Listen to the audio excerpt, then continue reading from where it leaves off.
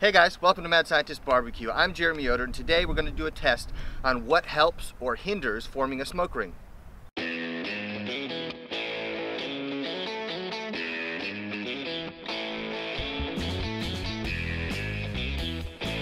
first question that I'm asking myself when I'm doing this experiment is, ultimately, what is a smoke ring? And a smoke ring essentially forms when the myoglobin in the meat, and myoglobin is that pink stuff. So if you have a steak and you let it sit out, there's this watery pink stuff.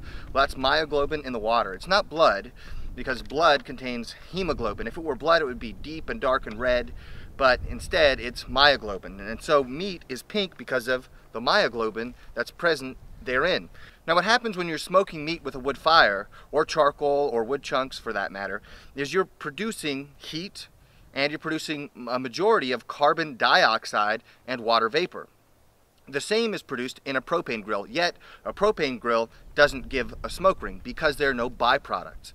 Now the byproducts that produce the smoke ring while you're smoking meat with a wood fire are carbon monoxide and nitrogen monoxide.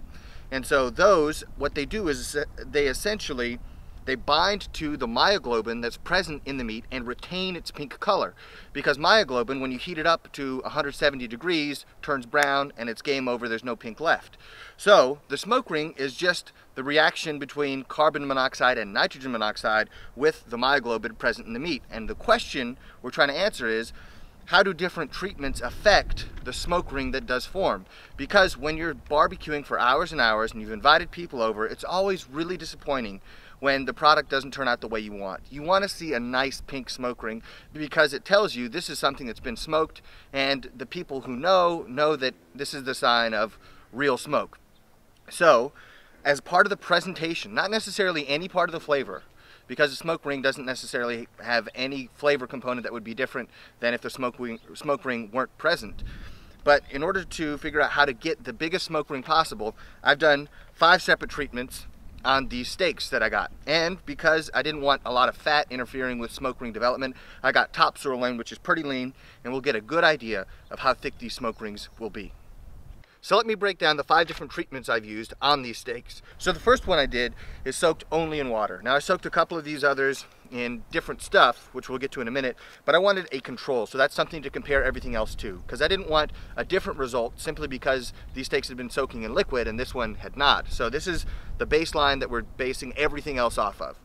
The next one I did was I froze a steak. And I've always heard, though I've never tested it before, that the colder the meat is, the thicker the smoke ring will be when you smoke it. And this seemed logical to me because the myoglobin will retain its pink color before it reaches a high temperature and gets cooked and turns brown. So I thought that the colder the meat, the further in the smoke could penetrate before the meat comes up to a temperature at which it will no longer remain pink when exposed to those 2 compounds.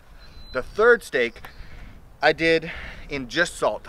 I covered it in salt because I wanted to see if salt has any effect on the smoke ring depth, because we as barbecuers are using salt on our meat all the time, so I wanted to see what effect that might have.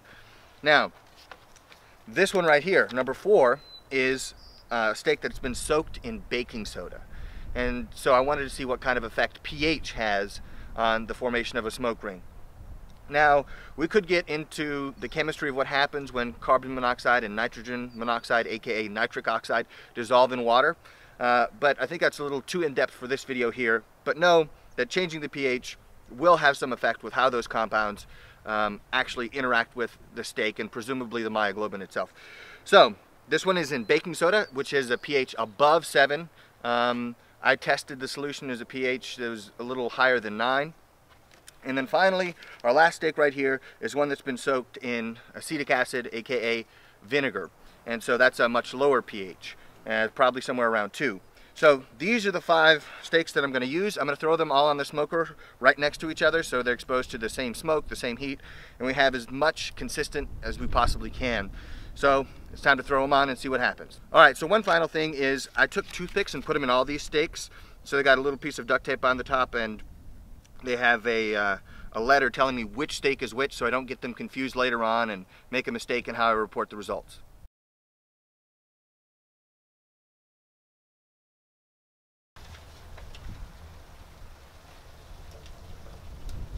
So I put the steaks on the smoker back there, and I put them on at 275 because that's the temperature I always smoke pretty much everything at. And so I want that to be something consistent so I can apply that hopefully more directly to the actual barbecue that I do. Now my hypothesis as to what will happen is kind of wishy-washy. I don't really know. My guess would be that the biggest smoke ring would be on the steak that's soaked in baking soda. The second biggest smoke ring would be the frozen steak. Then I think the salt and the water soaked steaks are going to be pretty close to tied. And then the steak soaked in vinegar would be the least smoke ring. But it could be the complete opposite. That's just a complete guess on my part. Now the reason this is important, well, I already talked about you want a good presentation, but the reason it's important to understand this is because there are lots of different treatments that people put on the meat that they barbecue. You might use a marinade, and it might be a basic marinade based on what you put in it. It might be acidic based on what you put in it. Or you might use a binder on your brisket before you smoke it. Maybe it's mustard. Well, mustard has a lot of vinegar in it. So understanding how this affects the smoke ring can be important to the smoke ring that you attempt to create when you smoke your next meat. Okay, so we're breaking all the rules of making steaks. I don't usually make the steaks in the smoker. I don't cook them at this temperature. And it's not about cooking steaks. What it's about is determining how to produce the best smoke ring possible. And so in order to achieve that, I'm going to be cooking all of these steaks to 170 degrees internal because I want any meat that's not pink because of the smoke ring to be clearly brown, because I want as clear a distinction between the pink smoke ring and the brown cooked meat in the middle as I possibly can get.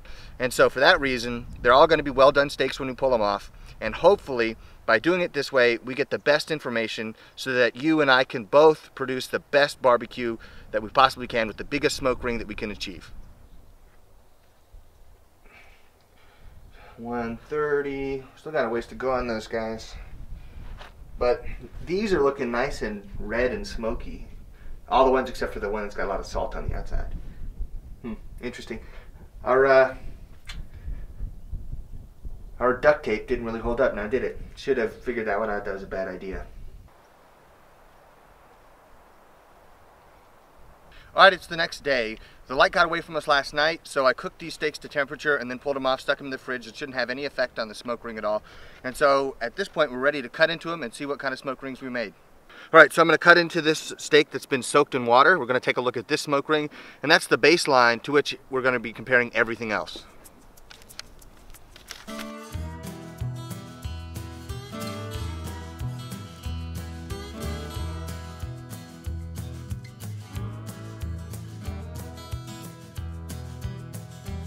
Alright, now the frozen steak.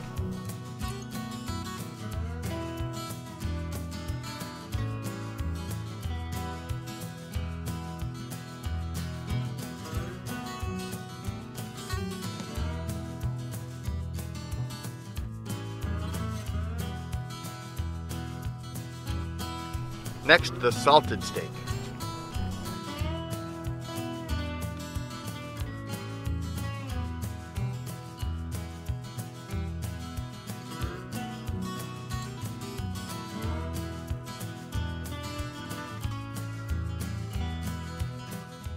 Alright, so the ones that we've looked at so far, it doesn't look like there's much of a difference between any of the first three.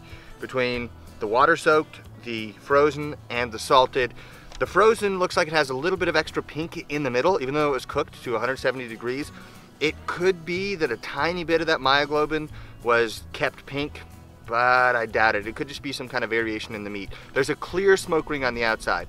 But those three look pretty similar. I'm curious to see what's going to happen with the one soaked in baking soda and the one soaked in vinegar. Next, baking soda.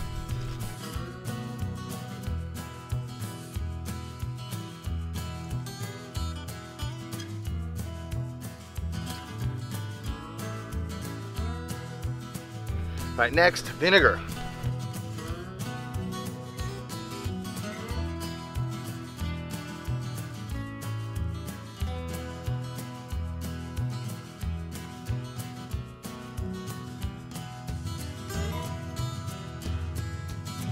Right, now cutting into all five of these steaks and looking at them, I think that I was wrong now on second inspection about the first three being the same. I think the first two were the same, the water soaked and the frozen. So if we take these and look at them, we see water soaked right here, frozen right here, and we put those smoke rings together. They look pretty close. The water soaked might be slightly thicker, maybe, but they're pretty darn close. Now if we take the salted, right here, I've got salted, you can see the smoke ring is just a shade smaller. Not a huge difference, but just a shade smaller. And then if we look down here, we grab the one soaked in baking soda, it looks on par with this one right here, the water soaked. And that's our standard, looks about on par. So for those three treatments, there isn't much of a difference. The frozen one may be slightly thicker than the other two, maybe not. It's not absolutely clear. But the one thing we do have clear evidence for is the one soaked in vinegar, baby smoke ring in comparison. They're all cooked the same way at the same temperature, but this one smoke ring is much less pronounced than any of the other four. So what that tells me is that whatever kind of marinade or base I'm using to put rub on, I want to make sure that it's not too acidic, because if it's too acidic, like this, the smoke ring will be much smaller than I would like. So I think we got some good information here. There wasn't quite as much variation as I thought that there might be, but we did get some usable results, so that we know that meat likes to be cold and moist to attract a smoke ring, and it doesn't like something that's too acidic. Now, when I cook a brisket, I spray it with apple cider vinegar, but I don't do that until about 3 hours into the cook, and at that point the smoke ring has already been formed. There's not going to be any more forming of a smoke ring, so spraying with vinegar doesn't do anything to hinder smoke ring formation. So if you're thinking about how you're planning your next cook, and if you're trying to make sure you get a good smoke ring, I would say stay away from anything too acidic, and make sure you put your meat on cold and moist. Now, if you guys have done experiments on what produces a better smoke ring versus a worse smoke ring, and you have some information that you think would be helpful, please leave those in the comments down below. I'd love to see that. Also, if there are any other experiments you'd like to see done on my channel, leave those in the comments below and I'd be happy to try those. Thank you for watching. Don't forget to like this video by clicking the like button down below. You can also subscribe for more fun and informative barbecue content. See you next time.